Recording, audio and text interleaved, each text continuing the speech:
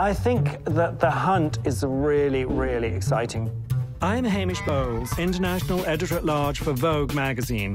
From Paris to Shanghai, I travel the world seeking out the most singular pieces from fashion's greatest houses for my collection. You know, you're always looking for that elusive piece. It just means you have to be more inventive in your strategy of how to acquire things.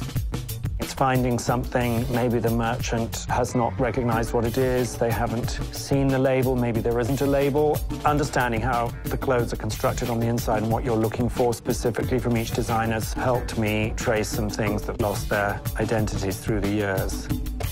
I know only too well what an absolute nightmare it is to be responsible for clothing like this, and I really wish that I decided to collect stamps or something instead. When there's so much choice, you really have to refine it.